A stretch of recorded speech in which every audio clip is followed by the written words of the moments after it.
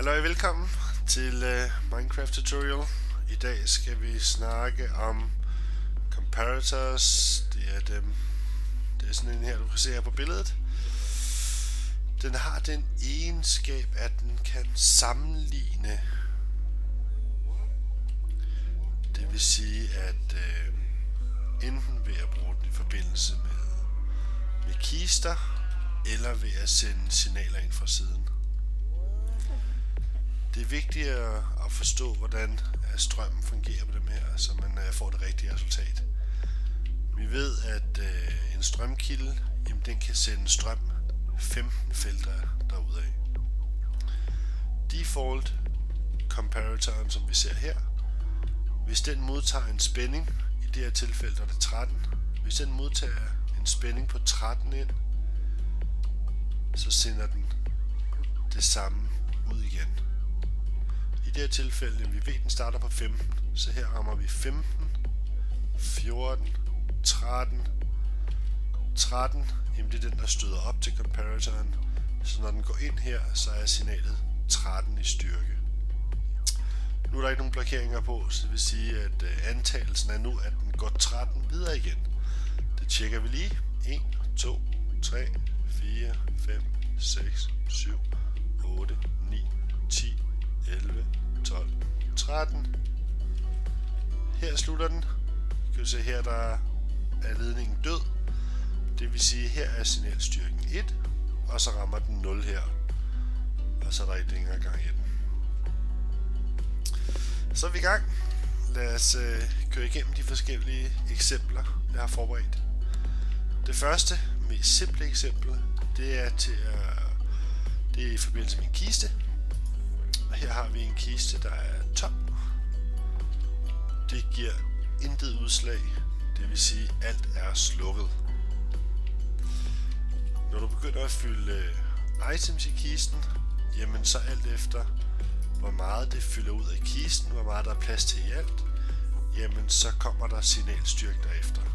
Her kan vi se, at jeg fyldte 64 blokke i feltet her. Det giver 1 i styrke. Nu overfører den jo strømmen videre, men du skal holde øje med ledningen her, at der er gnister, eller hvad vi kalder det her. Det er der ikke her. Det vil sige, at signalstyrken er 1. I det andet eksempel her, der har jeg fyldt en kiste præcis halvt op med items. Kan vi se her. Det ryger i comparatoren eller sammenligneren, og så giver det ellers styrke svarende til 1, 2, 3, 4, 5, 6, 7, 8, 8. Sætter vi på her.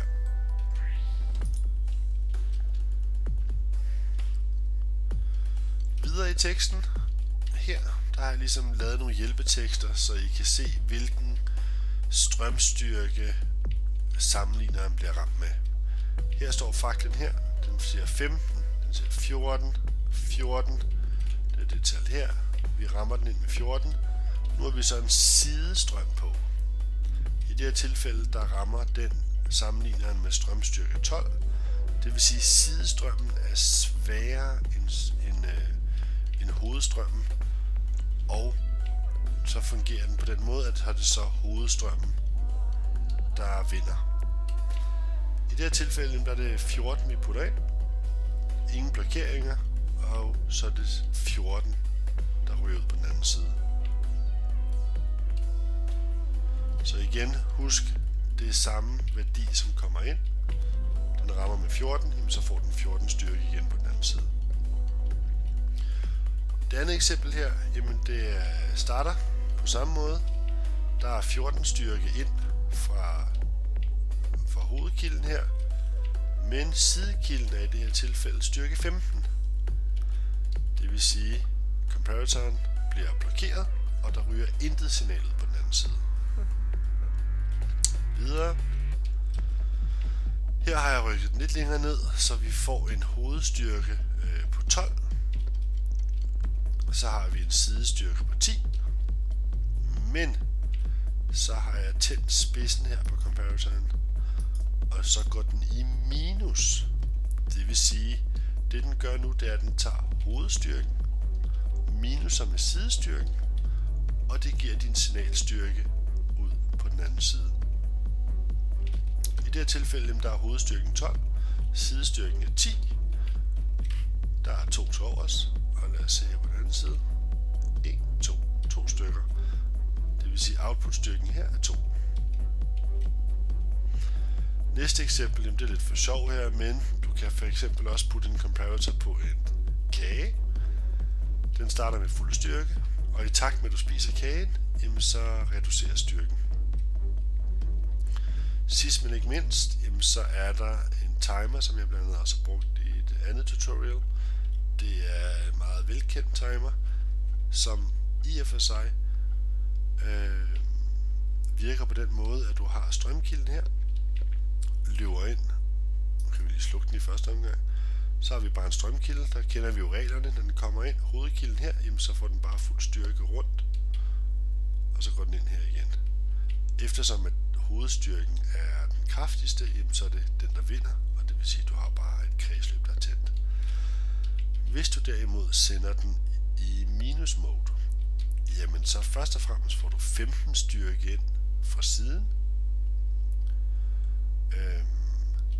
og eftersom at den er i minus mode, jamen så skal vi trække sidestyrken fra, og det gør simpelthen i det her tilfælde, at hver gang den trækker sidestyrken fra, jamen så slår den fra, men så kommer styrken igen her og slår til, og det vil sige, at du får den her effekt,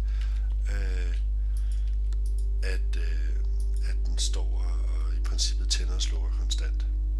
Det kan du også bruge til fantastisk mange spændende ting. En lampe er ikke stærk nok til at registrere den lynhurtige til- og frakobling.